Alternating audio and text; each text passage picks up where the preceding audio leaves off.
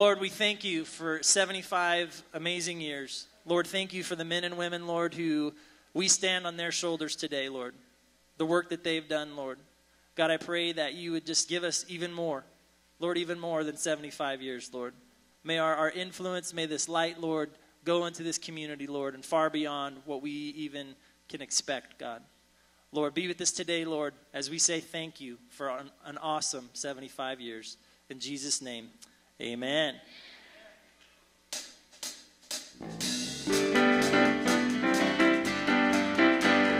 This is the day that the Lord has made, that the Lord has made. I will rejoice and be glad in it, and be glad in it. This is the day that the Lord has made. I will rejoice and be glad in it. This is the day that the Lord has made. This is the day that the Lord has made, that the Lord has made. I will rejoice and be glad in it, and be glad in it. This is the day that the Lord has made. I will rejoice and be glad in it. This is the day that the Lord has made. This is the day when the lost are found. This is a day for a new beginning. Amazing grace, how sweet the sound. Oh, can you hear all the angels are singing? This is the day when life begins.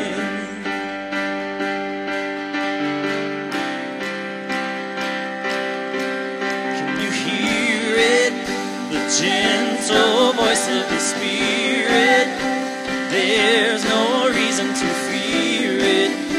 He's calling you to life. Just surrender, run into the arms of the Father. The night is finally over. Take a step into the light. This is the day when the lost are found. This is a day for a new beginning. Amazing grace, how sweet the sound. Oh, can you hear all the angels are singing? This is the day when life begins.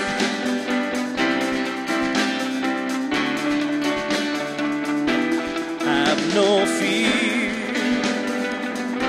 Salvation has come and He is near. Have no fear.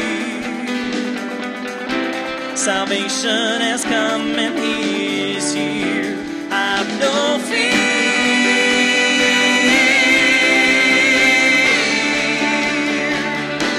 Have no fear.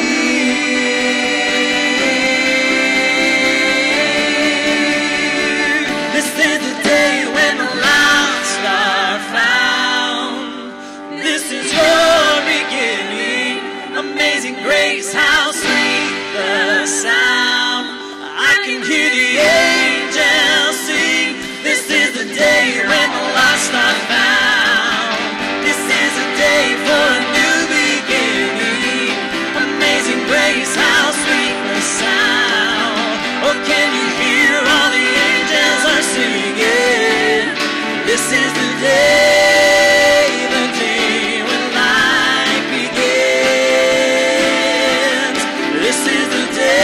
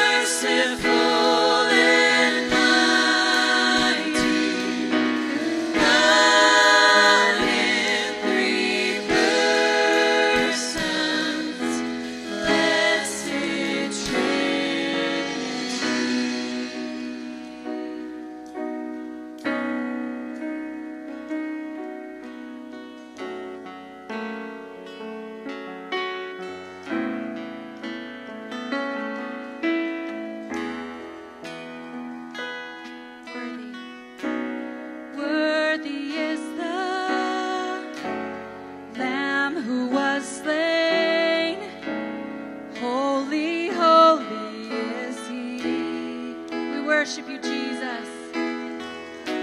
Sing a new song to him who sits on heaven's mercy seat. Let's sing holy to him, church. Holy, holy, holy is the Lord God Almighty, who was and is to come.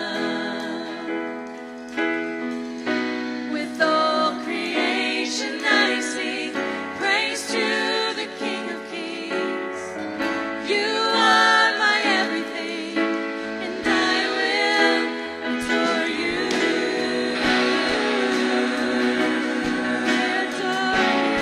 Worship you, Jesus. Hallelujah. Worship you, Jesus. Filled with wonder, church.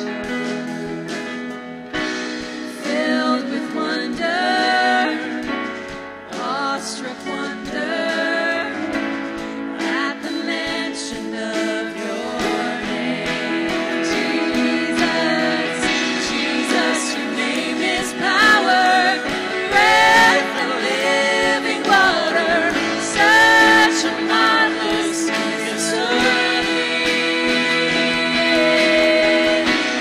Holy, holy, holy is the Lord God Almighty, who was and is to come.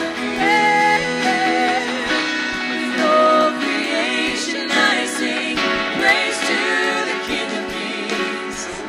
You are my everything, and I will adore you.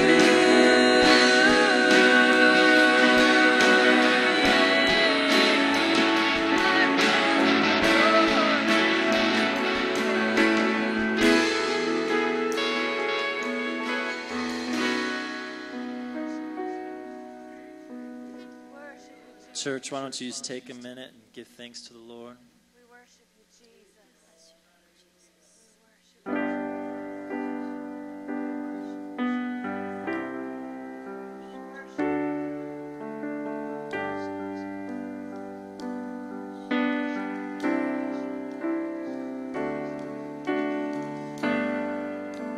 I wanna be close to your side, so heaven is real.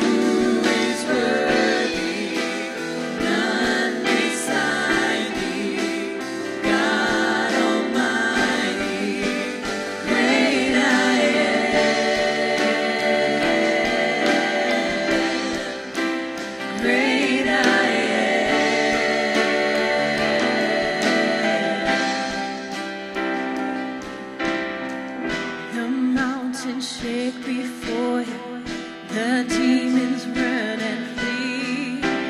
At the mention of your name, King of majesty, there is no power in hell or any who can stand before the power and the presence of the great I am. The great I am. The great I am.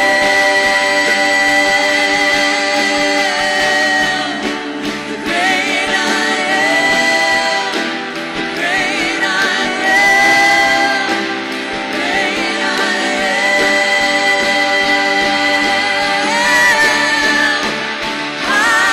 Hallelujah. Holy, holy, God Almighty, great I am. Who is worthy? None beside thee. God Almighty, great I am. Great I am.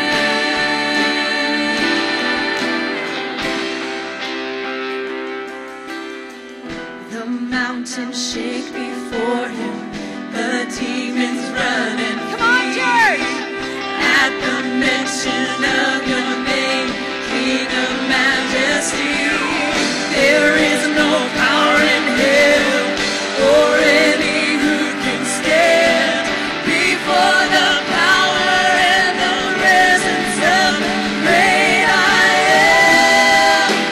Great I am. Great I am. Great I am. Great I am. Great I am.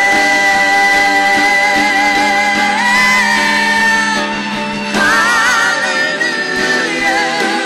Holy, holy, God Almighty, great I am. Who is worthy? None beside thee. God Almighty, great I am. Great I am.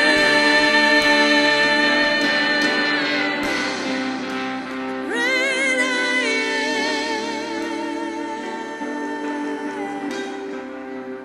Great I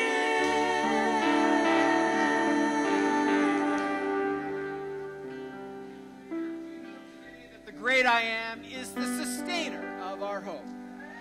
Do you know that the great I am today is the one that just not only takes that hope but blows it up in such a way that it gives us a future beyond that which we could have ever perceived in the natural? And that's kind of what we will be talking about today, folks. That God is certainly not done with us. See, sometimes you hit 75 and people say, well, you should slow down.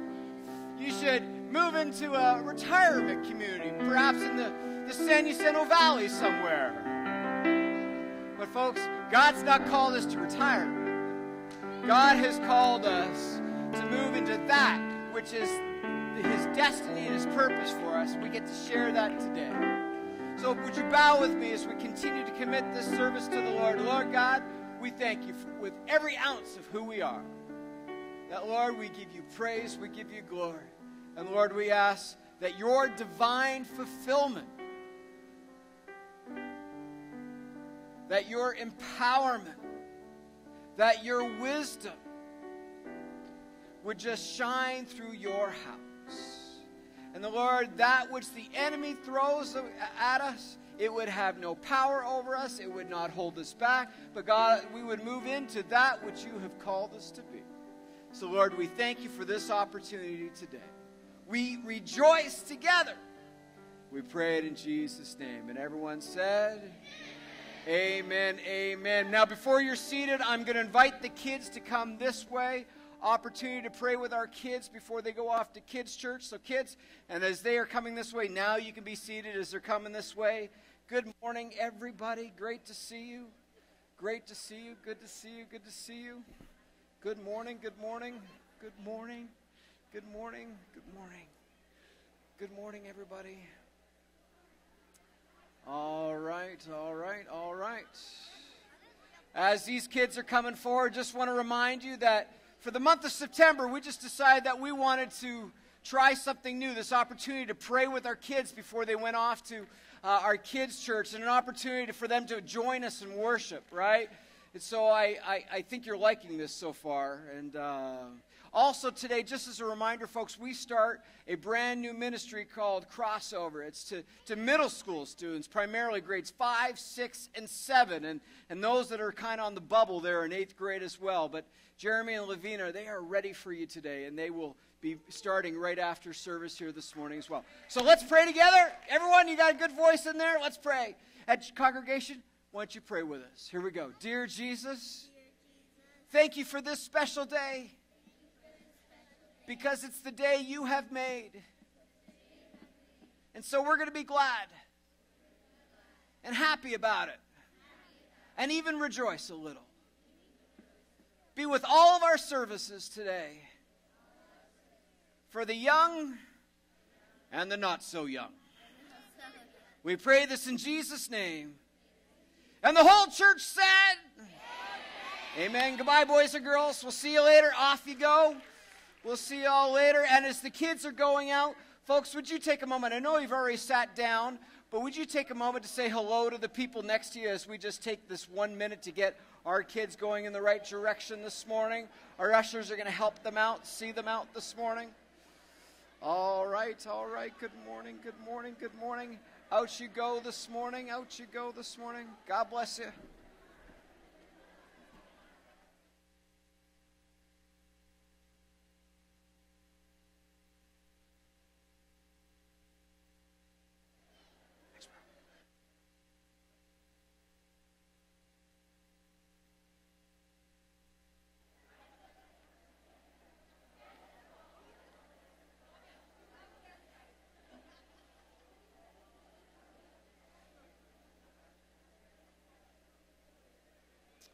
All right.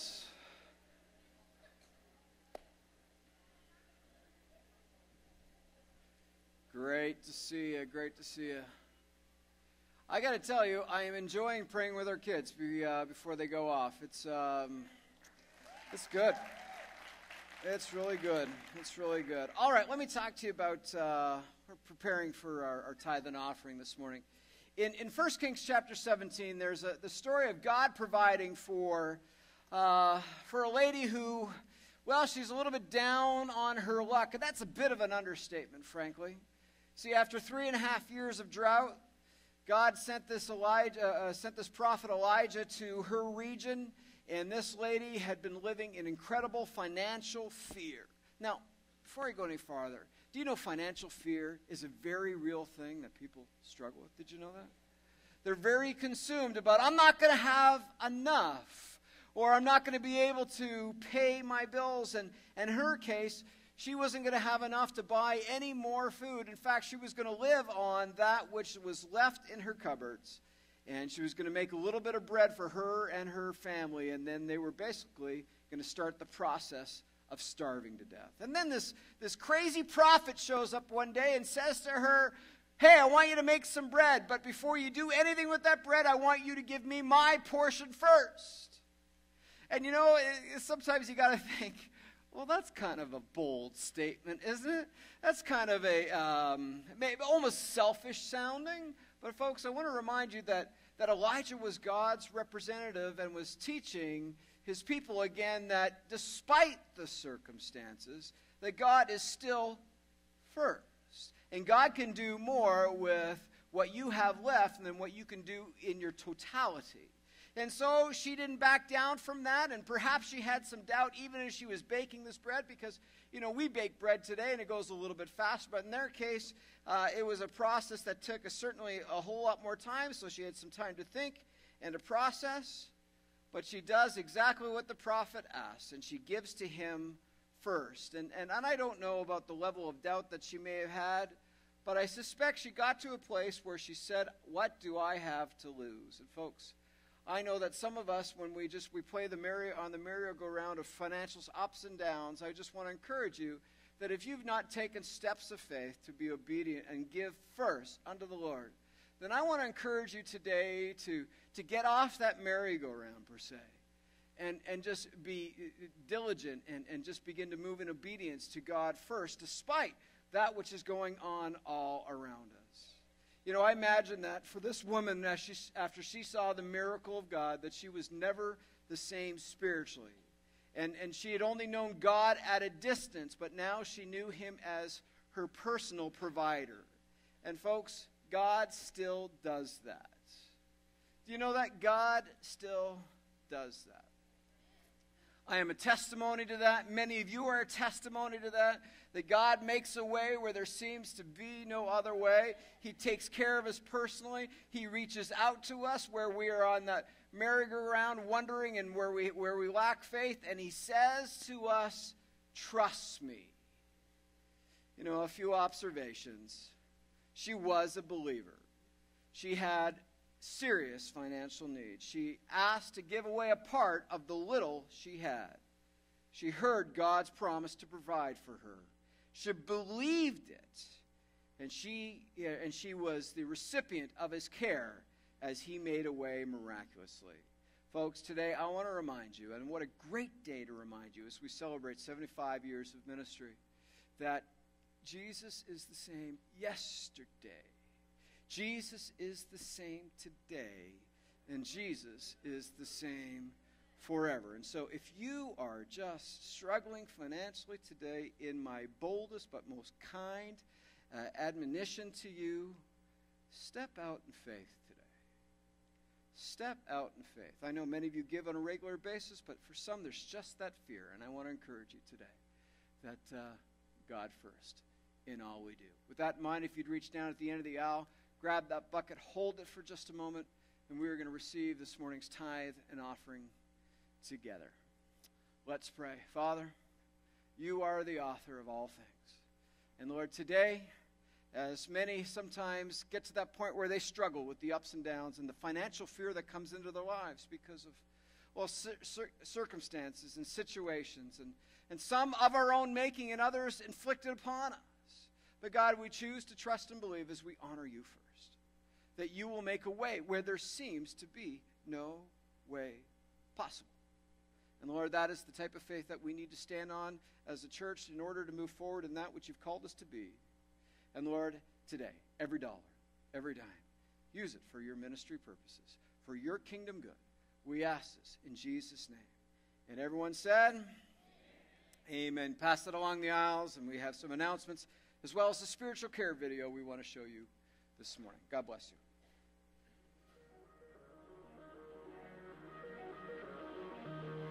Good morning, church. Here are this week's updates. Please mark your calendars for our Trust and Estate Planning Luncheon for Sunday, September 28th, immediately following service. If you are interested in attending this event, you must RSVP, so mark your connection cards. Saturday evening services are back. Beginning September 20th at 6 p.m., we will begin meeting in the box. We hope to see you there. Next week is our first meeting Sunday, which is an opportunity for our SJA ministries to conduct meetings after service. We also are offering membership class to all who want to call SJA their home. Church leaders, please plan to join us for lunch, and then you are free to conduct your department meeting as needed. Mark your connection card so we can count you in for this lunch. Lastly, Hooked is back. Our fishing affinity group will meet Saturday, September 27th at Lake Hemet at 7 a.m. Please see Mark Malore at the gazebo following service today to sign up. You can also mark your connection card for more information. Thank you, church, for tuning into this week's updates, and please don't forget to silence your cell phones. Have a great day.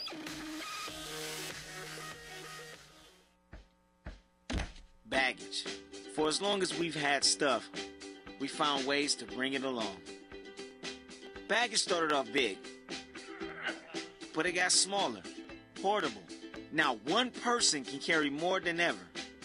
Important stuff like clothes, toiletries, fancy little dogs, necessities. But what's amazing is how much stuff we drag around that we don't need and don't like. Things that trip us up, wear us out, and box us in. Stuff like anger. What is wrong with you? Addiction, overeating, and overspending. It was amazing. They had such great sales. I couldn't believe it. We carry around past relationships. I don't know what I ever saw in you. You don't even dress well. Gosh. Worry, unforgiveness, and selfishness. I think that's a great idea, don't you? I love it. It makes us ask questions like, why did I do that? Or how did I get here? And what is wrong with me? Because this stuff is heavy. It's bulky. I'm sorry. Oh, I'm sorry. It makes everything in life harder, especially relationships. You might not know where it came from or how you got it, but there's only one way to deal with baggage. Throw it down. Drop it. Just let go. Sounds easy, but it's not. You carry something long enough, it feels like a part of you. You walk away, but a minute later, it's back in your hand. Baggage is tricky like that. You gotta keep dropping, keep throwing, keep letting go, so you can take hold of something better. God's best for your life. And for that, you're gonna need both hands.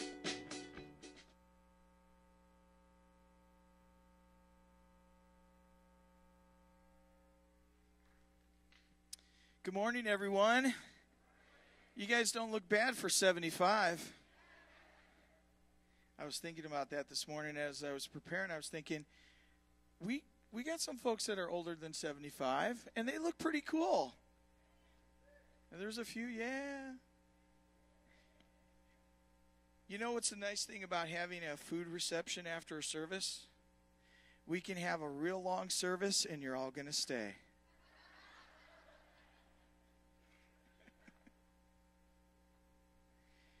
We are here to celebrate 75 years of this church being in existence.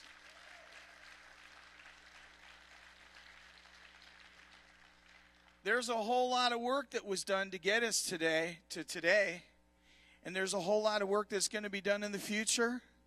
You know, we're going to be talking about where we've been, where we are, and the capstone of this whole service is going to be our pastor talking about where we're going and where you have a part in that. You know, just like on a farm, you get to a field and all the hard work is first. You got to break through the hard ground. And then you plant the seed and then you water it and then the harvest comes. You know, there's been a lot of hard work that's been done prior to us. And today is a changing of seasons in the life of this church. How many needs a fresh start in your life? Okay? You're going to find out today that it's no coincidence that God brought you to this church for this time, because you have a part to play, you have a purpose to play, and God's going to reveal that to you today. So as I said before, we have a standing reception after this morning. Real quickly, what I wanted to do, and I wanted everybody to know, you know, when it comes to 75 years, it's really hard to acknowledge everyone. So if we miss somebody, just give us some grace today, okay? Is that good? Are we good? Okay. I want to just very quickly compliment and thank the committee team that put this event together today. All the work that you're going to see that's done in the box, the food, the cupcakes, the everything, weeks and weeks and weeks and months worth of work. The committee, I would like to thank them, Ken and Pam Radke, Joe and Tina Aragon, Rick and Susan Barnes, Donda Cox, Karen Fuller, Vern and Kathy Jackson, Frankie Youssef, Leanna Millar, Evelyn Snyder, Donna Jarvis, Crystal, if I say your name wrong, I'm sorry, Capel. I'd like to thank all of you guys for putting this together. It's a wonderful thing. So we're talking about 1939, and I always like to start with something that connects us with the time frame. So here we go. 1939, the Baseball Hall of Fame opens up.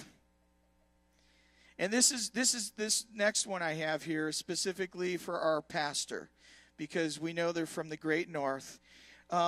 King George VI and Queen Elizabeth arrived in Quebec City to begin the first ever tour of Canada by Canada's monarch. 1939. Okay, some other funny ones. Nylon stockings went on sale for the first time, 1939. Who was born this year? Lee Majors. You remember $6 Million Man? Can you believe it? He's 75. Tina Turner. No way.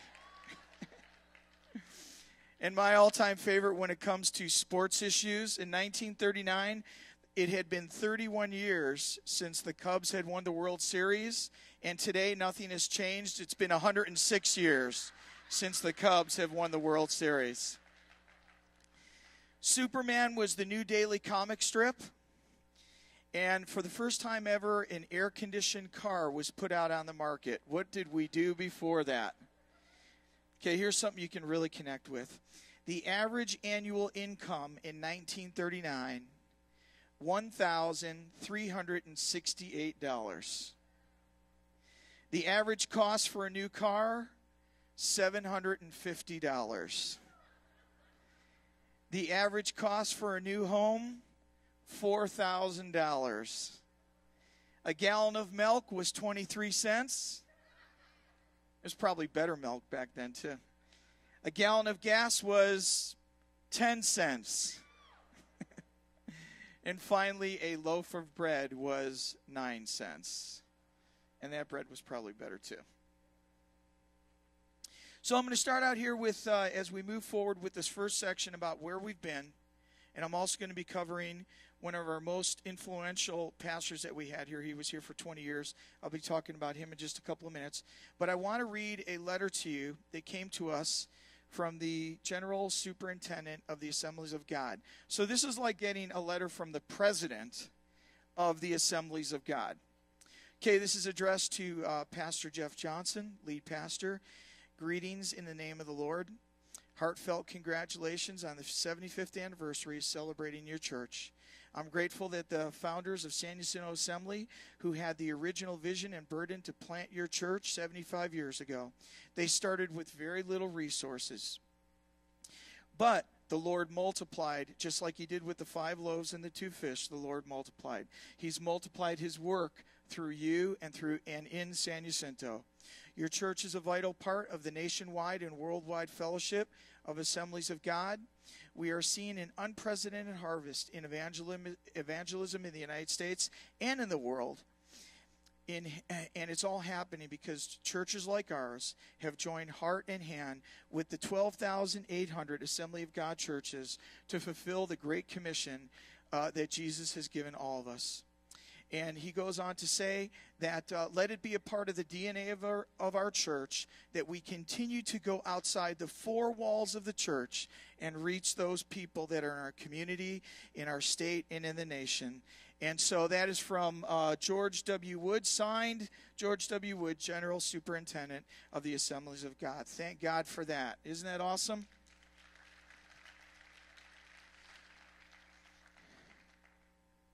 So the San Jacinto Assembly of God Church has been an integral part of the city for 75 years. When it came into existence in 1939, the Assemblies of God themselves were only 25 years old. Once you get an understanding of that, about how close this church was to the beginning of one of the largest Pentecostal movements in the world. The humble beginnings started with services being held at the old theater. If you could pull up slide 3. Oh, one back. So this is Main Street. This is a couple blocks away from us. We're at 5 corners. We're looking north. We're looking west on Main Street. And if you can take a look, this is 1939. If you can take a look at the largest building on the left-hand side, it's kind of peeking out there down at the end.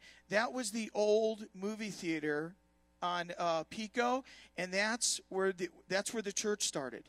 And the pastors actually lived in the rooms there, in the back of the rooms, the changing rooms for the theater. So we are an integral part of the history of this city. A young Lester Davis was called to be the first pastor of our church. His services were known to last till, let's see if you like this one. His services were known to last till 2 to 3 in the morning, with many salvations and baptisms in the Holy Spirit. So who's coming back next week?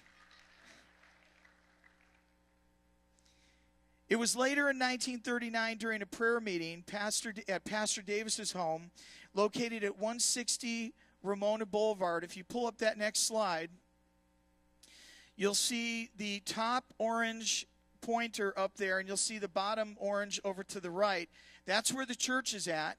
160 North Ramona is now the front of San Jacinto Elementary School, and that's where his house was at, right across the street. They were having a prayer meeting, and during that prayer meeting in 1939, this piece of property that I'm about to show you right now actually became available. If you can pull up that next slide, you'll see here that you can see where the main church is at over to the top right-hand side. That piece of property right there with the orange around it was actually the property that was purchased by the church in 1939. It was purchased for $1,467.36. It took 7 years to pay off. The church had to pay the city $3.50 for a building permit. And all of this was started with $30 in the treasury. Now, one of the most interesting stories about the building of this building is the night the church put in the footings and they were getting ready to pour the concrete, some of the neighbors didn't like the fact that some holy rollers were going to be moving into the community. So that night, they went out in the middle of the night and they tore up all the footings.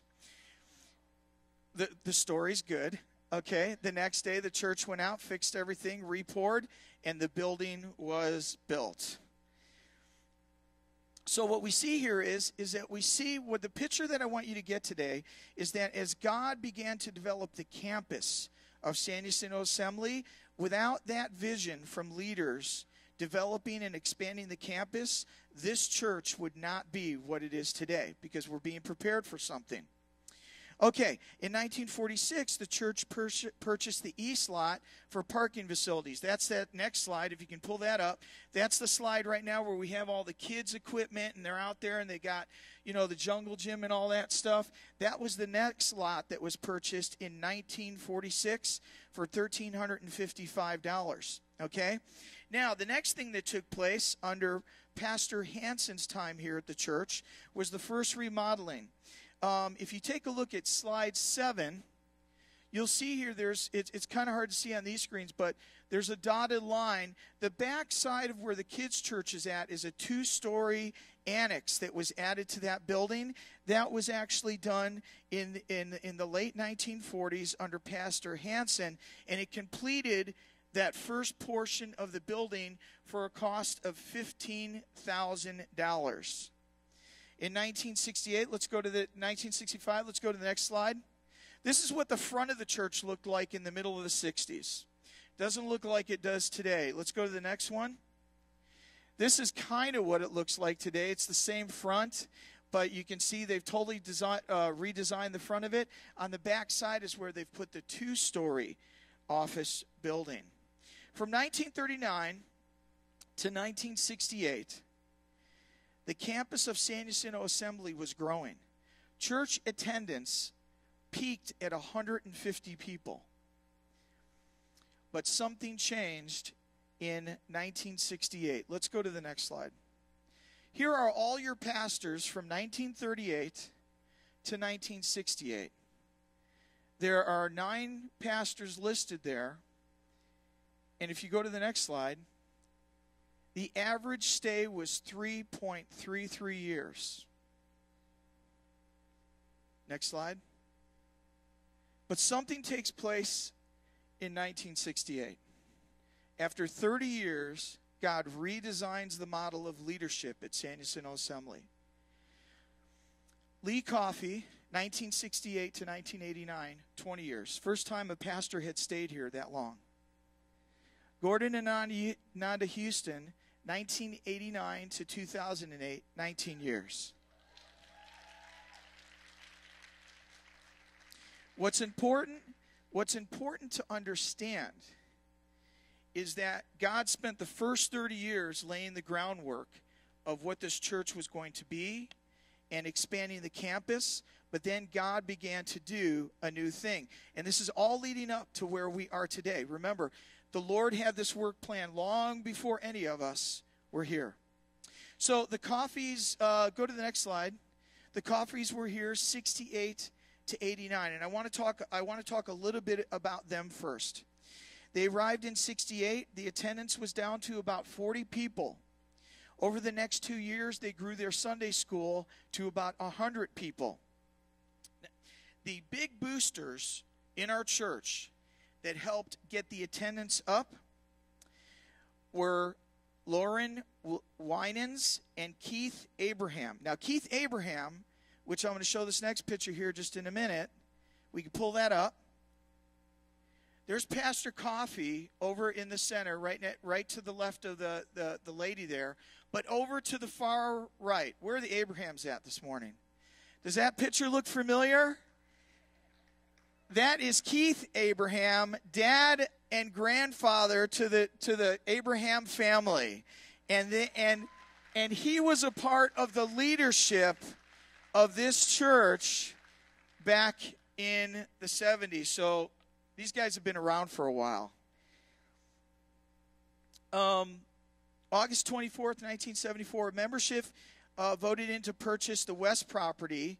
So for $4,700, the church purchased another parcel for $13,000. If you take a look at slide S15, you'll see where the youth building is now, and the lot directly west to it are the two plots that were actually purchased during the 70s. So I hope I'm painting the picture here for you that God started out with something very small here. And no one knew what the future looked like at that moment when Pastor Davis bought that first plot. But as you can see, the campus continued to grow and grow. Ministries began to grow and grow and grow.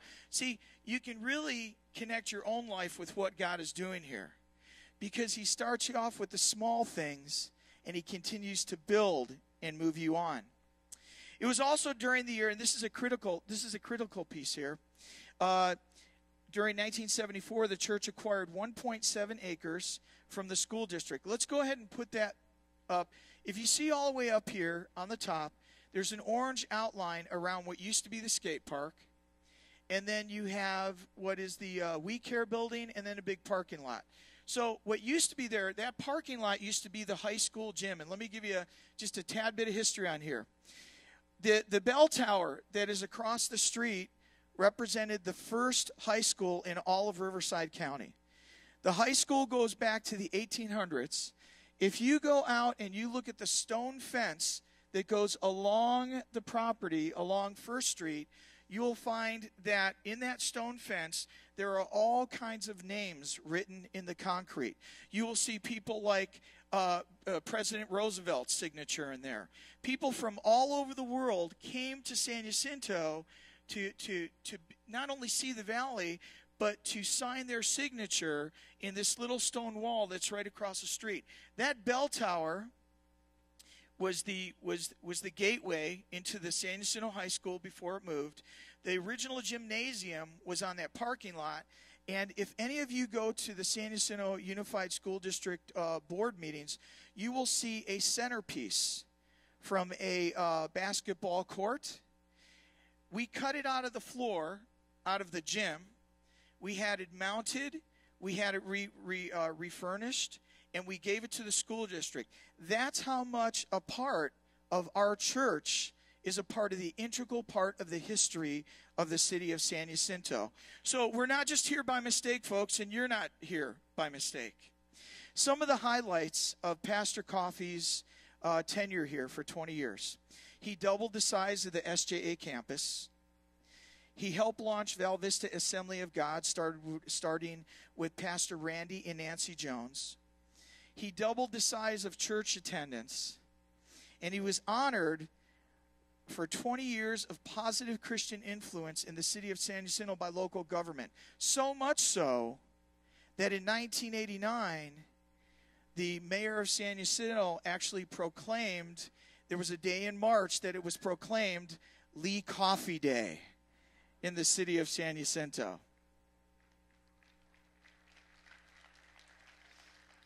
So I want you to grab the idea that you're a part of something special here. So we've covered the first pastor who stayed here for 20 years. We've covered the groundwork of where we've been. And now I'm going to call up Joe Aragon and Ken Radke, and we're going to talk about the Houston years, 20 years, 1989 to 2008.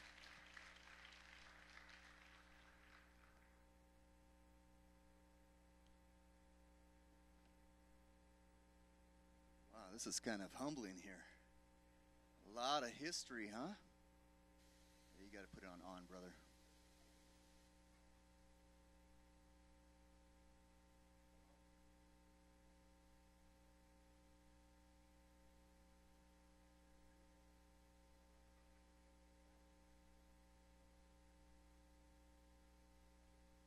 Hello.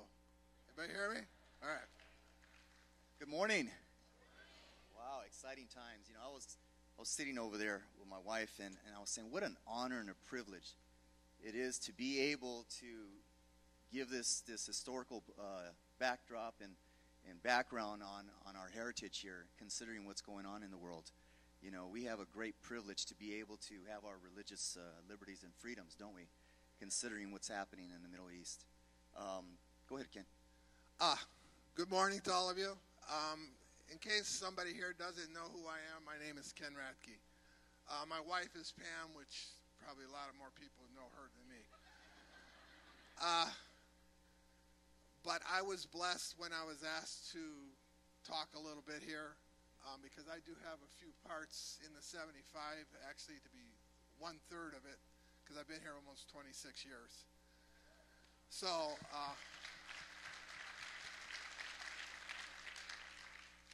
but I was here when Pastor Houston Gordon, G, as a lot of us know him, he was still youth pastor. I wasn't here for a very long time on that, but him and his bride, originally in 1985, they drove down the town of San Jacinto. They started from one end, they seen the church, and they just kept driving. They drove all the way to Idlewild, and they had lunch, and they go, no way. Well, lo and behold, God knows how to get our attention, and they wrestled with God for quite a while. Because back in, it got to the year 1989, they finally took on, it was 86, they took on as youth pastors, and they stayed youth pastors until about 1989. And then a strange thing happened. He decided to wrestle with God again.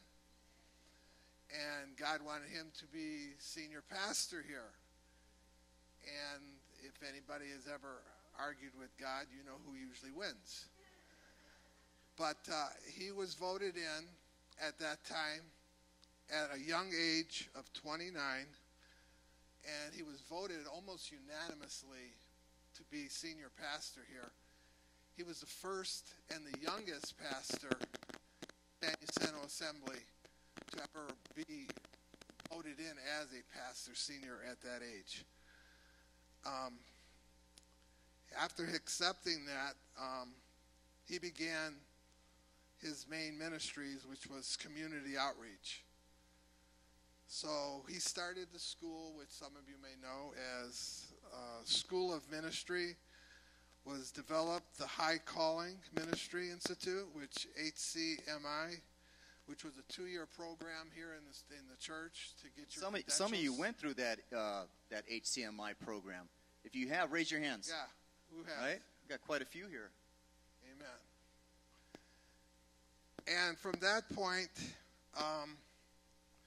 he just started adding new ministries, and some of the ministries are rather unique, which is, at this point in time, I'm gonna stretch it over to Joe to kind of set off the ministry. Brother, why are you hitting me with a rubber band, man? Because it's a human rubber band. It's the one that you learn to get. That was the theme, right? That was the theme during that time frame. During the Houston era, was that we were human rubber bands. We were being stretched for the Lord. Amen. And when God is calling you, don't wrestle with him. Because we know who's going to win. But the stretching, it hurts, doesn't it? It's the stretching hurts because our flesh wants to say no. We want to resist. We want things our way, in our timing. But God is saying, you know what? Just be obedient. Just be obedient because I want to bless you. And by being obedient comes great blessings and rewards. Amen? You know, Ken was talking about some of the outreach ministries. And for me personally, for the Aragons, my wife Tina and my son Josh and Elisa, we got here in '89. And we spent a few months with the Coffees before Pastor Gordon and Nanda were elected as senior pastors. And you know, just on a personal note, I was driving down Ramona Expressway, and I could have sworn it never ended. You know, because I came from L.A. County, and we didn't have cows. You know, we didn't have alfalfa. And I was like, what is that smell? You know, what is that smell? I kept looking over to the back of the kids. What did you guys do back there? You know? And of course, they were looking at me, too, you know? Christian Cologne. But in 89, 90, during that time frame, the transition between the Coffees and the Houstons, they were called for such a time of those 19 years. And if there's two words, like Ken referenced, if there's two words that identify what the leadership and the administration was all about, their mission statement during that 19-year leadership, it was community outreach. You know, ministries that you've heard about, Adopt a Block, taking ownership of city blocks. See, if we go back in history, you'll notice that it was the church that spearheaded social services. They didn't pass it on to a federal branch or a federal government. The church was it. The church took responsibility. The church was the one that set the example. The church was the one that modeled what needed to be done. And so through starting a ministry like Adopt a Block, that's exactly what was being displayed. The church took ownership, took blocks, had laborers out there cleaning up yards, mowing lawns, picking up trash, very much so like we continue today under the leadership of Pastor Jeff, where we recently go out into the community, right? But now we're doing it different. We're partnering with other churches. Amen? Because there's power in numbers, right? I mean, what a great opportunity. What a great opportunity, not only for a single church to go out and minister, but for now the whole body of Christ to jump on board, unified, and doing what God has called us to do. You know, the San Jacinto High School football team, the breakfasts. You know, those of you that are in here, some of you got up at 3:30 in the morning to be here at 4:30 to get those hash browns and eggs going, and that chorizo and eggs, right? It's not easy getting up at 3 or 4 in the morning to cook for quite a few hungry football players. But guess what? It was done. It was done consistently. And what a great witness, huh? What a great witness to the coaches. They can eat too. Oh yeah, those boys can eat. You know, they like that protein. But what a great witness it was to the coaches, right? And the staff and the faculty over at San Jacinto High School. And a matter of fact, we had some of the administrative staff, some of the principals, the superintendent, the assistant principal, they attended our church. Why? Because of the outreach ministries that were established during that time frame. You want to add anything about that? No, I just never figured out how anybody could play football with too much pain. You know, some of the other ministries that fell under the category of outreach was the baccalaureate, right? Yeah. Initially, the baccalaureate was for San Jacinto High School. Now, correct me if I'm wrong. For the San Jacinto High School graduates. But what we've seen is that now it's for all Valley graduates, right? That's, I mean, praise God, right? Yeah, give the Lord a clap. Give the Lord a clap, because what we're starting to see now, we're seeing the body of Christ. It's not just San Jacinto Assembly. It's the body of Christ within the San Jacinto Valley that is displaying outreach, discipleship, right? The witness. Also, Pastor Gordon, I don't know how many of you knew it, but he used to be the special teams coach for the Kickers. And we actually have, I know there's one for sure that actually took the record, and he actually started playing college, and I think he beat the record in the college too for kicking. And he was a kid who didn't even like football. He played soccer. So yeah, he actually got a scholarship at UNLV. Got a complete scholarship for it. UNLV. Amen. Some of the other ministries that was under that administration was bicycle helmets for the students of the students in San Jacinto School District. We bought all the bicycle helmets for all the students. We also bought flashlights and first aid kits for all of the San Jacinto Police Department and recorders, right? For San Jacinto Police Department officers, law enforcement. We're real big about reaching out to our law enforcement. Holy Rollers, amen. Right? The Holy Roller Ministry was a ministry where we provided transportation for those individuals who were wheelchair bound. And let me tell you, that ministry, I mean, what a great ministry it was, but it was tough sometimes doing that ministry when the actual vehicle's air conditioning broke down. You know, I mean, when a ministry is moving forward in spite of those challenges, right? In spite of the obstacles, in spite of the challenges. I mean, I can't remember the name of the couple that headed up that ministry. You remember? Jerry and Sharon. The Woodards, yes. Jerry and Sharon Woodard. So yeah, you know, God put it on their hearts to start that ministry. And we used to have a full row of individuals that were wheelchair bound. They were brought here. And because of the ministry, they were able to participate and engage in the service. New building, 2002, right? Yep, new building was built started in 2002. And we have a couple pictures. That's the inside, that's the front of the building. But the one I really like is the one where the Bible and everything is in the ground. Do you have a picture of that? I believe the name on that, her parents are in this audience. Yeah. That's Tammy Miller, right? Yeah.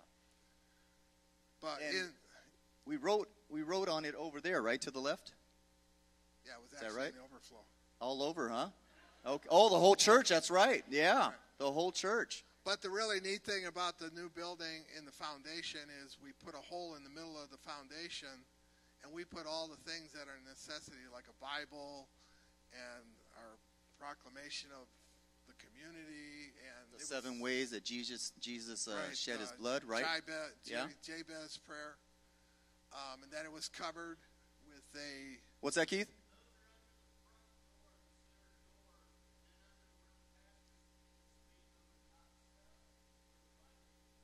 Right. Okay, great. Thank you, Keith. A tally was put over that, plastic over that, and then it was all in the foundation. So we have a firm foundation here. So 75 So years. we kind of highlighted some of the external outreach. What was going on during the 19-year ministry under the Houstons for the congregation? Some of the ministries that were initiated was Men of Action, a big, strong men's ministry movement. Now, keep in mind, nationally and even internationally, there was a movement happening with the men, and that was known as Promise Keepers. Okay, some of you went to a lot of Promise Keepers conferences, right? But internally, we had a strong movement happening within the men because the philosophy was, if you build a strong man, you build a strong marriage. If you build a strong marriage, you build a strong family. If you build a strong family, you build a strong what? Church. If you build a strong church, you build a strong community, right? It's that ripple effect. And it all starts with the men as the priests of their homes. And so, well, give the Lord a clap on that one, right? Also started a single moms Ministry, right? Single moms ministry. Reaching out to the single moms and their children's, right? Illustrated sermons. Illustrated sermons. How many of you remember the carcass that was on the back of Pastor Gordon during that service, right? The 3 vials, right, representing the blood of Jesus, washing of sin, right? The golf cart that was driven up on the stage. You guys remember that, right? So a lot of illustrated sermons, right? Monday Night Madness, right? Marriage retreats. Some of you in here went on marriage retreats. And, of course, some of the Super Bowl parties, right? Super Bowl parties, right? And, of course, all the football fans appreciated that, right? Last but not least, along with the human rubber band, a couple of other catchphrases during the Houston's years of service was the philosophy that if you see a need, meet it. If you see a need, is God putting that on your heart? Then do something about it. And Pastor Jeff's going to cast vision shortly. And you know what? That's what it's all about. Where do you play? Where's your position in what God wants to do in the next 75 years? Right? If you see someone down, give them a hand up. Yeah. Right? And I personally believe God wants you in the middle. Because I believe, you know what? We're all weak sometimes and we're all strong. So as we're weak, we have somebody lifting us up. And when we're strong, we're lifting somebody else up. Amen? So I always want to be in the middle. I want to be picked up and I want to be ministering to somebody else and picking them up. Amen? With that, the Houstons, they got a call to move on to district, which is in Irvine. And at that point, we didn't have a pastor. And Pastor Chris Kerrigan, who was here as a pastor, associate pastor,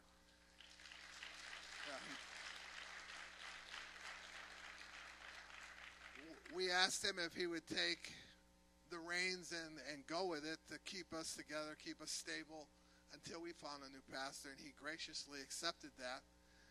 And he did a great job for almost a year, at which time Pastor Jeff came on board, which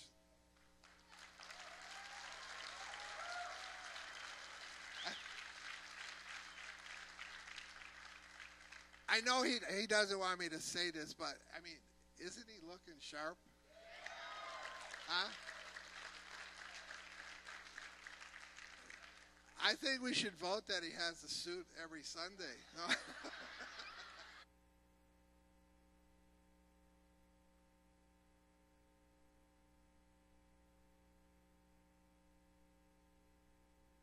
Words here.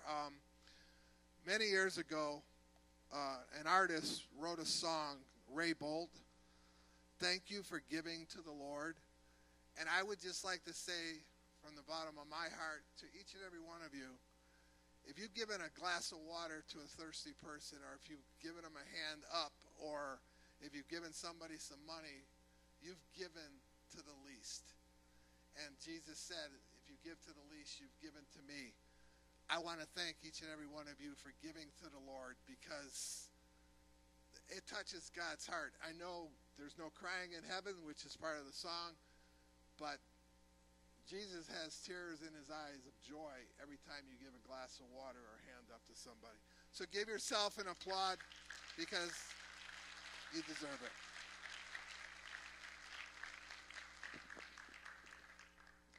All right. Well, you've heard we have quite a history, and very proud history, that as the Lord has been doing the work. And you've also heard about many of the great pastors. Well, that was then, and this is now. And so the Lord graciously, as we prayed as a board and as a congregation, looking for that pastor that he had for the next era of San Jacinto Assembly, he pointed us to a man who was out in L.A. County. And I don't think the Lord had told Pastor Jeff yet what was going to happen, because if he had, he probably would have left. But in 2009, we got Pastor Jeff and Donna Johnson as our head pastors.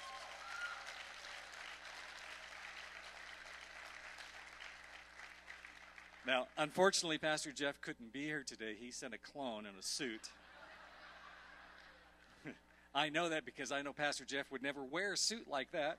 But Pastor Jeff actually grew up as a PK, that's a preacher's kid, in Canada. And went to school in Canada and got his training in Canada. And as a young man, he slipped across the border, and he ended up in a hot, dusty agricultural community of Bakersfield. And there he was youth pastor and served on the other staff positions for a number of years. And then the Lord called him to a hot, dusty agricultural community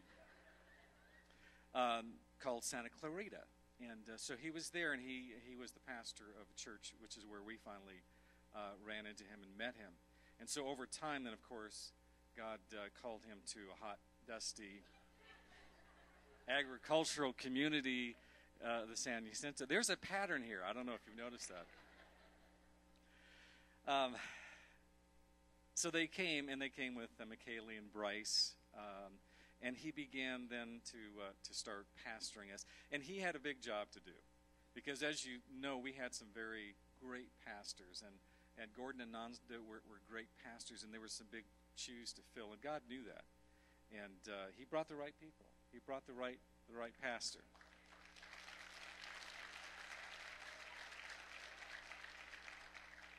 There was tough times at the beginning, as you may not know that for much of the first year, Pastor Jeff had to commute from Santa Clarita to San Jacinto, and then finally ended up living in his in-laws' motorhome for a while. But they finally found a house here, and they found it in the Val Vista area. Now, that may not seem like a big deal to some of you, but see, the Johnsons are the first San Jacinto Assembly pastors to live outside of the city of San Jacinto. Now, there are some people, some sticklers, who didn't quite understand why that was. And so they asked, why not live in the city of San Jacinto? Pastor Jeff very graciously encouraged them and told them, get a life. Oh, wait. No, I'm sorry. You didn't say that. Not out loud, anyway. But look, the truth was, McKaylee, who's now going to graduate from college here pretty quick, McKaylee was a competitive swimmer, and there's no pool at San Jacinto High School. And more than that, I mean, and honestly, we've heard some of this already. San Jacinto Assembly is part of this whole valley. You know, I live in Hemet. Many of us live in Hemet and other places. This church is a focal point for the whole valley. It's a place for the body of Christ. And so what God did is he brought us a pastor who had a vision, not just for San Jacinto, but it's growing. It's growing outside of this valley. He is, and Donna is, they are people for an hour such as this. They're here for now. They have helped to heal a grieving congregation and to bring in many new people. Many of you have never known a different pastor here than Pastor Jeff, and you're lucky because he's a great man, and so is Donna, great woman of God. They've worked hard. They've gotten the church out of debt, which is a big deal.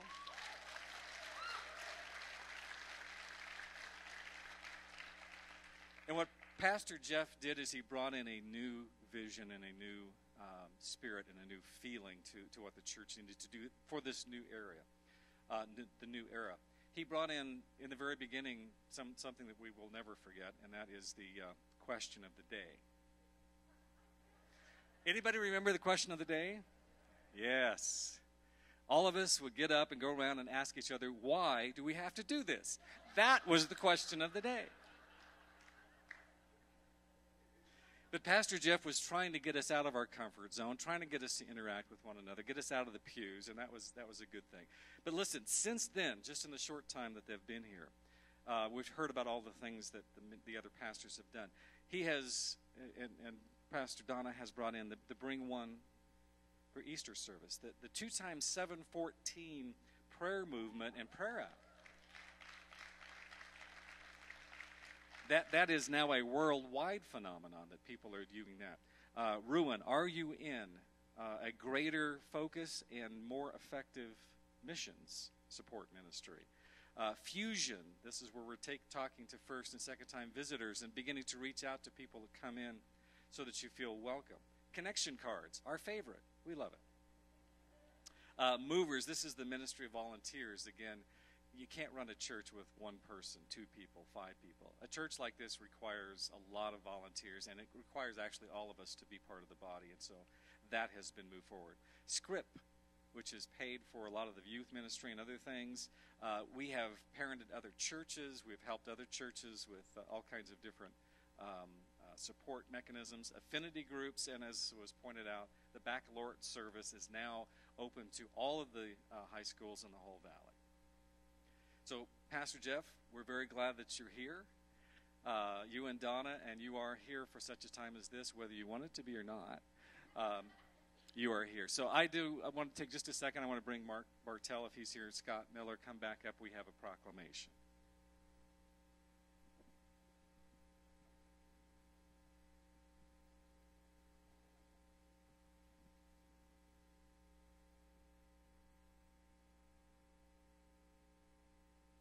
We got a problem. I can't read this. I don't have any glasses.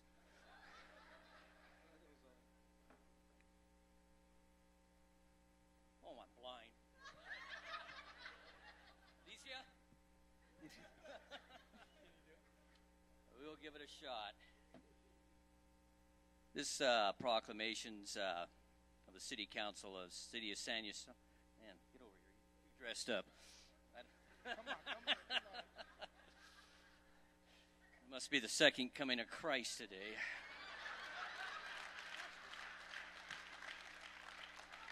You're not ready to look the part. I'm not going to read the whereases. But anyway, local churches have played an important role in the life and history of America for forever. Yeah. I can't read this. I'm sorry.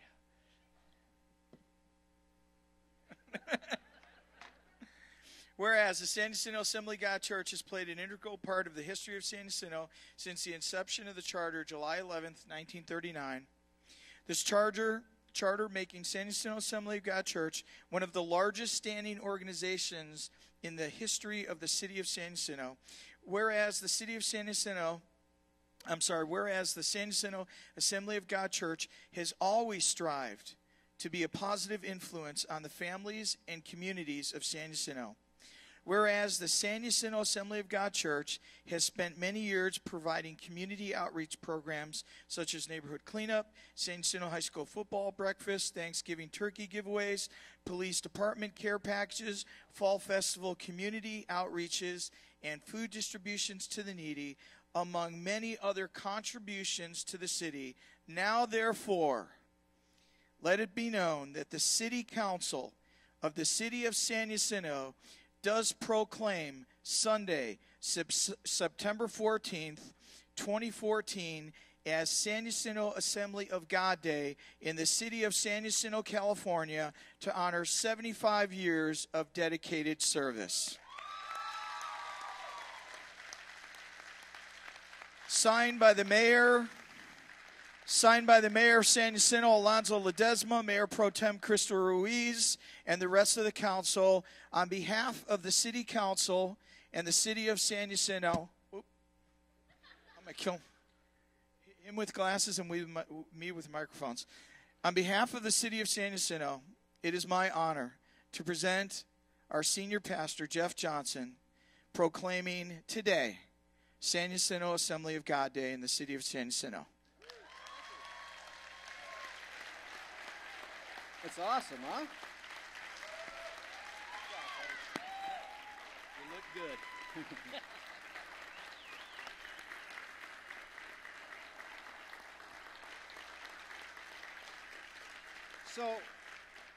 So does this get us all a discount at Taco Shop afterwards? Like we show them the deal, we get 15% off, and only for senior pastors. Fantastic. All right, very good. I don't know whose phone that might be. They may want that, and there we go. Thank you. All right. Well, great. Thank you. Well, what a big day. And this was out in the lobby, and they're going to be using it for a photo booth afterwards. But you're not kidding. That thing's heavy. All right. There's going to be like 4 of us. This is going to remind me of a joke here in a minute. All right, that's perfect. And but we thought orange was cool back a whole lot of years ago. Every church I walked in was this color, and I'm glad today that it's no longer that color.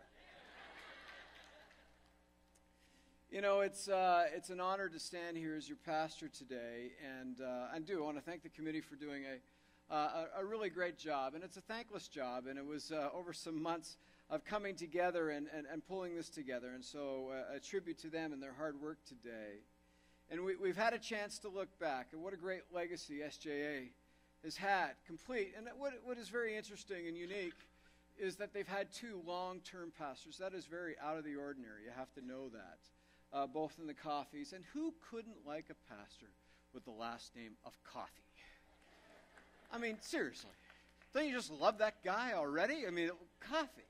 And then, of course, the Houstons following up after them. And so a very unique sense, some 40 years of ministry with the last 2. And so coming in to follow after that was certainly a very real challenge. I remember when we came here back those years, my dad, who'd been in ministry, still in ministry, he said, okay, Jeff, here's the deal. Be prepared for some of the toughest times of your whole entire ministry. Now, I'm not saying that to concern you or worry or anything else, but you see, when you follow very successful and prime leadership moving at a very good speed, breakneck speed many times, certain things will change. And in the transition, especially with the Houstons in that time and then in the worst economy that you and I have ever experienced, it was a rough go out the gate. And I'm not afraid to say that. It was a rough go. Not people-wise, but just everything was going on in a very strange way within this community. And now we pause because, you see, we can't live in the past. We can honor it, but we don't live there. And we can see the present, and in the present we can look at, with a very real eye as to the conditions and what's going on in the immediate. But now we must look to the future. And as we look to the future, recognizing that in this day and age of church life, in our nation today, we close more churches every year than we open. And so a church to reach 75 years of age is nothing really short of remarkable. And so the other challenge of a church of 75 years is still to be vibrant. And that is what SJA is. There's still a vibrancy and there's a life here in this place that God has conditioned us and prepared us for this reason today. And you know what? The history is wonderful. But going forward, God is going to continue to write history because of your involvement in what he wants to do through you here for this community today. See, there's an incredible story that comes out for us in the late 1400s. There's a block of marble, and this block of marble was deemed flawed and useless, and by the artisans was kind of put aside. And every sculptor who looked at it saw it as too long or too narrow and not useful for whatever project they were working on. And it sat there for some 40 years off to the side. And finally, in 1501, a 26-year-old man happened by the block of marble, and he saw something very different. He had a greater vision for the block of marble. Inside this formless mass of stone, this young sculptor saw the heroic beauty and grace and wonder of a man who would become known as David. See, young Michelangelo famously said, "I already saw David inside. I only had to release him by chipping away at the marble already that had trapped him in." You know, it is said that we are not limited by our abilities or our current circumstances. We are only limited by our vision of what can be. A vision is not just a picture of what could be, it is an appeal to be better together. A call to do something more than even our great history has shown us. See, one person sees a rock pile and another sees a great cathedral. And the difference in that is vision. And as someone that, I can say this unashamedly, that spends time in the Word of God, there's a pattern that emerges from Scripture that applies to us today as His church. See, Abraham, because he honored God, became the father of nations. And Israel, when they walked in harmony and in obedience to the call of God on their lives, so much blessing would flow through their nation that those other nations that aligned with them would know the blessing and would be under the protection of the Lord as well. And our history is filled with fantastic stories. You know, there are stories of dramatic healings from this congregation that we didn't even get to today. There are stories of lives that were forever changed because they gave their heart to the Lord at an altar. And at that altar, a family was changed. And then from there, they went out and did what God had called them to do. And those are tremendous things. And those things continue to be written today and change lives. And the involvement in the community, this is the common thing. This church has had a model that has been replicated by many as to how to move forward and building a solid foundation within a community. And it's that foundation which is key for us today to continue to move forward. Today, or this weekend, is a very interesting weekend. One of the ministries that was started many years ago, the ministry at La Vista, took a step forward yesterday. It's something they called Recovery Sisters. You see, ministries are never to stay completely the same. Ministries are to continue to grow and to mold and shape and fulfill greater purpose. And yesterday, as Jeannie was explaining to me by way of email, that just a wonderful start. A ministry that started to a home here that houses ladies that are trying to get control of their lives, now has taken on a different area where we're inviting ladies back that have graduated that program and helping provide accountability and an ongoing way of support to move forward. I'm very, very proud of that.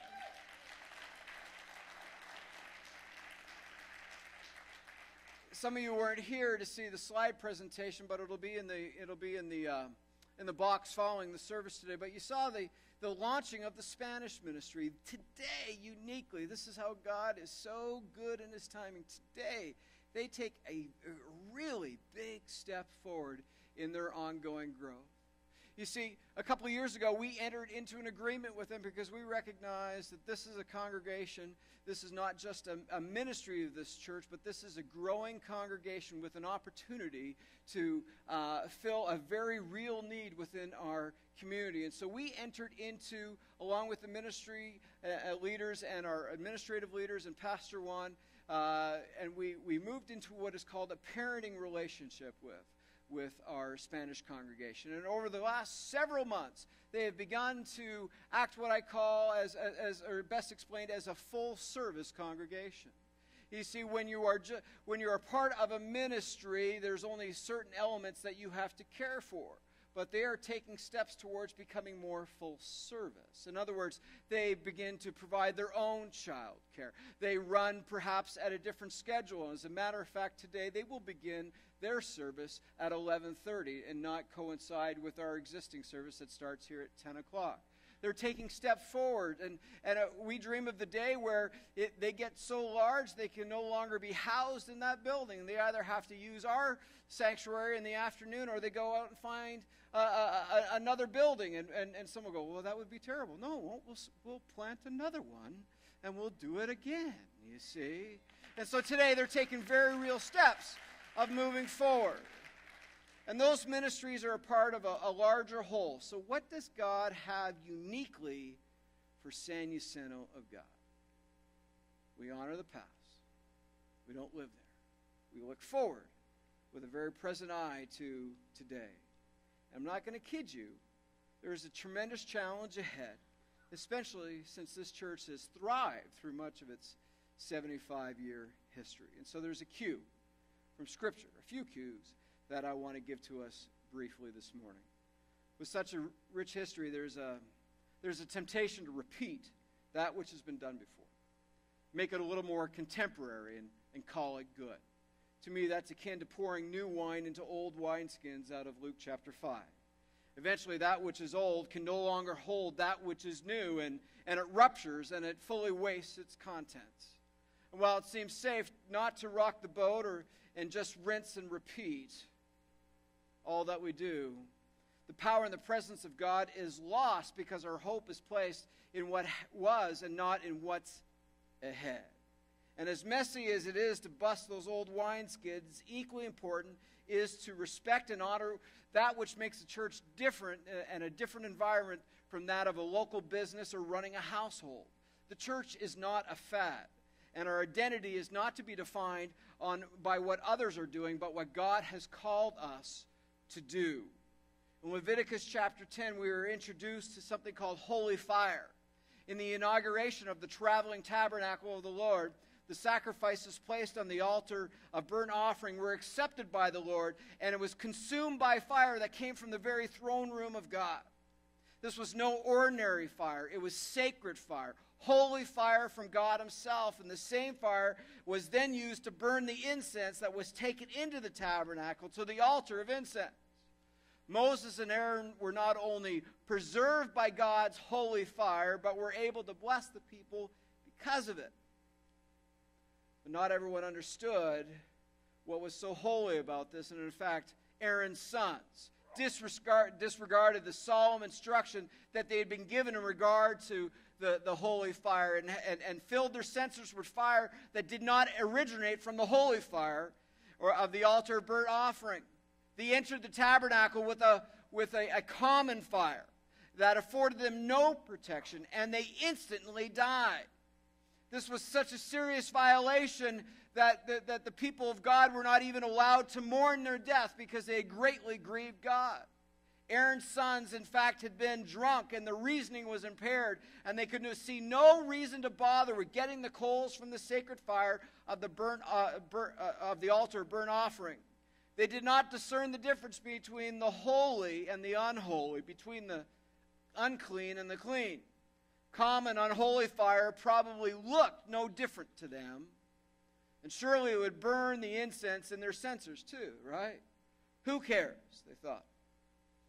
In their drunken stupor, it wouldn't matter to God what fire was presented. He can't be that particular. So they offered God that which was common instead of what was holy, as God required. They paid with their lives for their drunken obedience. For SJA, we are given key examples as to what not to do. We do not lean on the common, but we seek after that fire. Fire is a symbol of the Holy Spirit who drives and moves us forward and cleanses us in the purifying nature of fire. And God does not want to leave us confused or misguided, but wants to give us a hope. Zechariah 4:6, and the most famous part of this verse is familiar. It says, "Not by might nor by power, but by my Spirit, says the Lord Almighty." You know, one of the things that I love about SJA is that the fact that it is very unique. And although we are of thousands of churches in this nation, we have some very interesting DNA. We are young and old. We are racially mixed and economically diverse. We have new believers and mature ones coming from different tribes and different names and denominations. And in a community, we're placed in a community with great many challenges and concerns. The Spirit of God is symbolized, like I said, by fire. And for SJA to move forward in His calling, we need the fire of the Holy Spirit. Listen to me, folks. We need the fire of the Holy Spirit to burn in our lives and not be comfortable with what is common.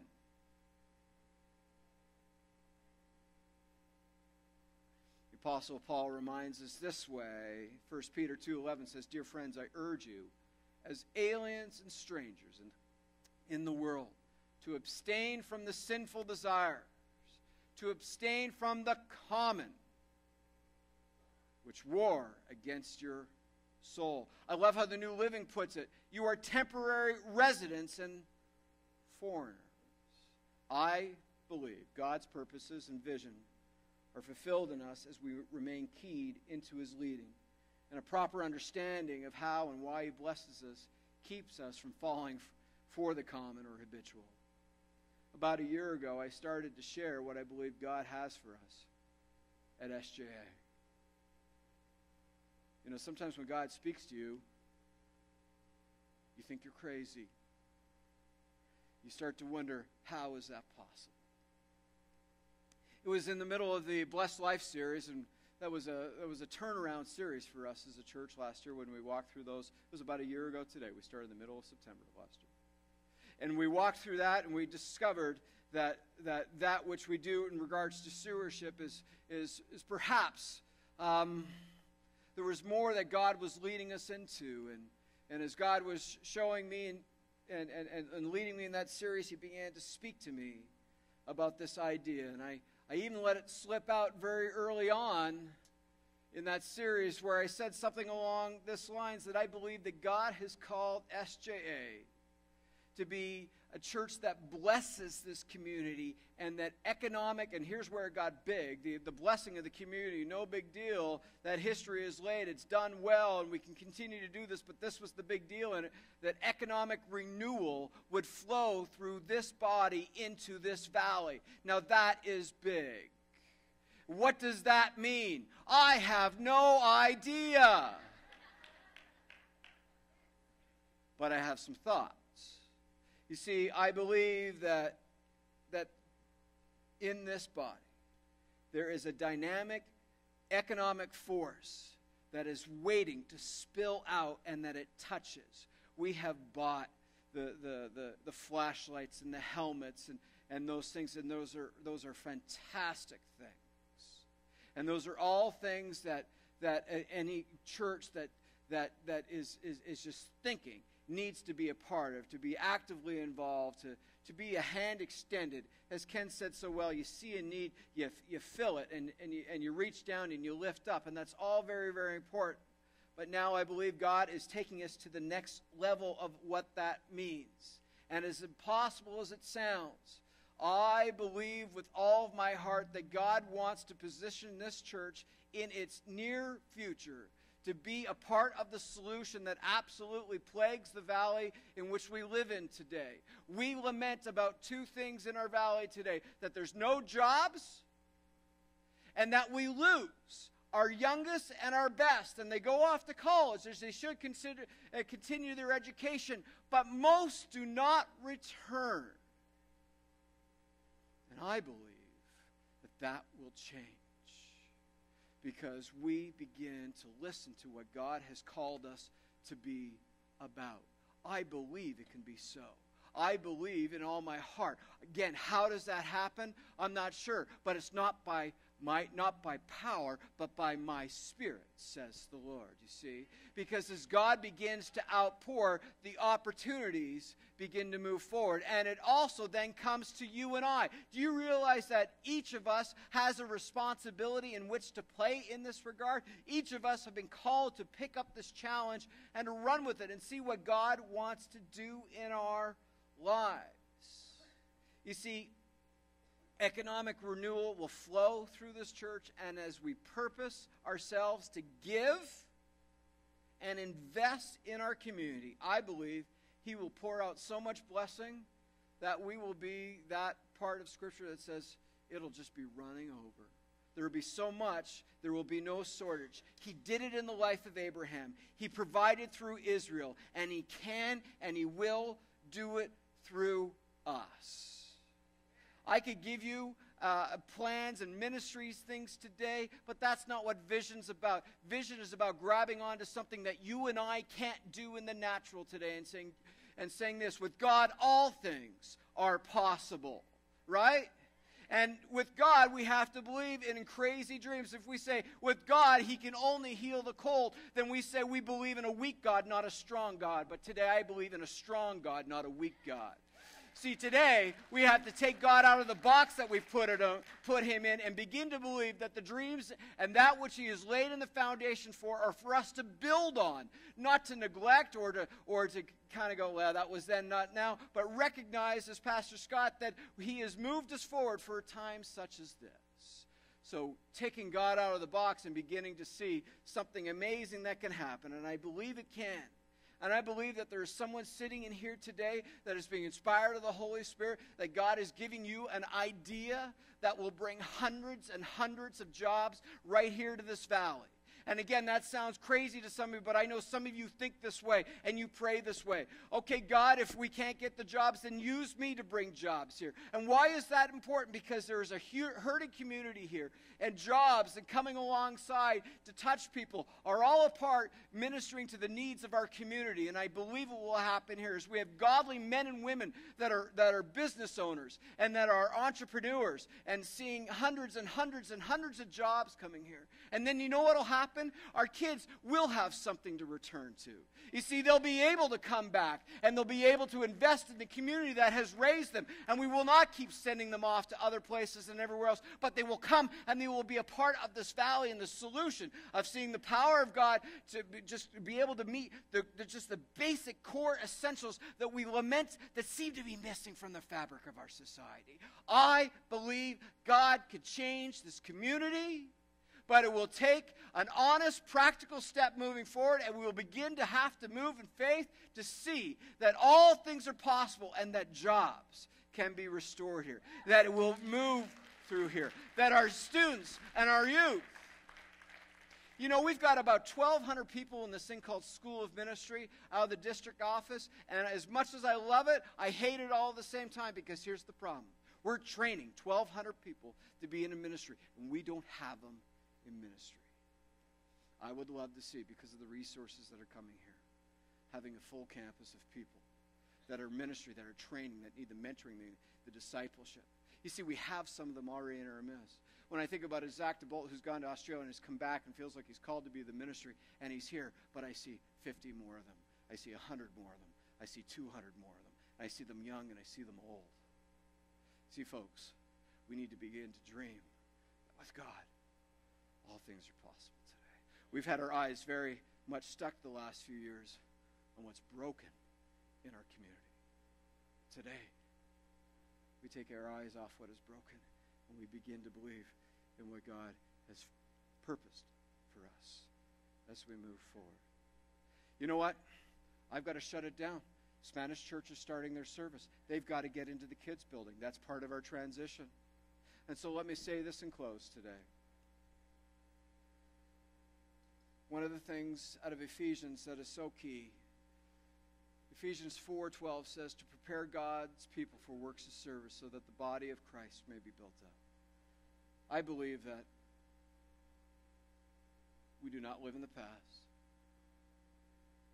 that our future is defined what we do in our present. We must step out in faith, open to new wine and new wineskins. We move not in the common, but in the holy. And we should and will expect his provision and blessing to be poured out on our congregation. We're going to sing a song in closing today, and I just want to direct your attention very quickly to this connection card. We're going to sing a song. It's a fantastic song, Thrive. That's what God has called us to be, thrive today. If you've got prayer requests, we certainly would welcome those today. If you're a guest with us today, you could let us know, mark that off.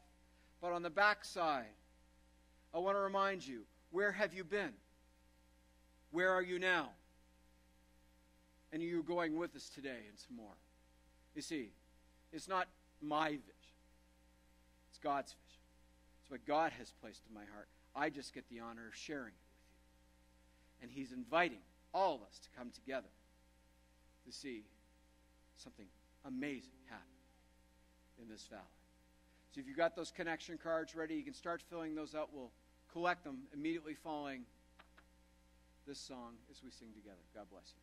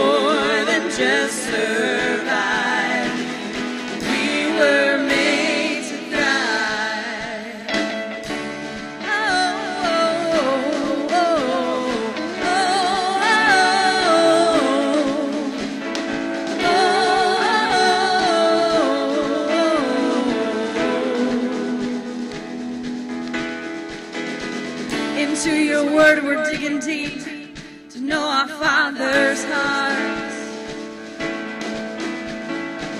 Into your world we're reaching out to show them who you are. So living water flowing through, God we thirst for more of you. Fill our hearts and flood our souls with one desire. Just to know you and to make you known, we lift your name on high. Shine like the sun, make darkness look and hide. We know we were made for so much more than ordinary life. It's time for us to more than just survive. We were made to thrive.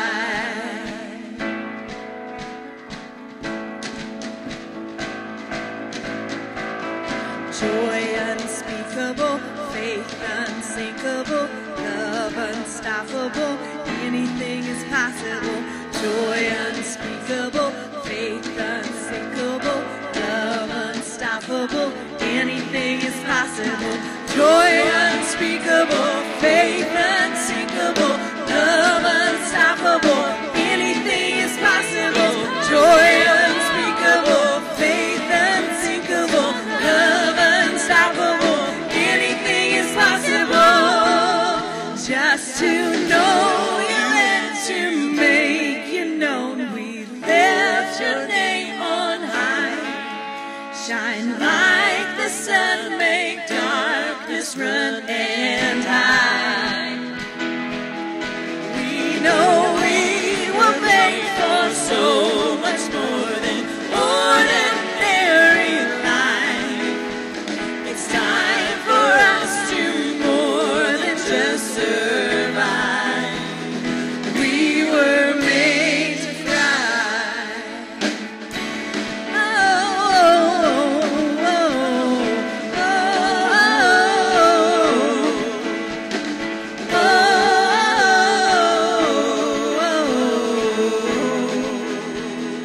We were made to thrive.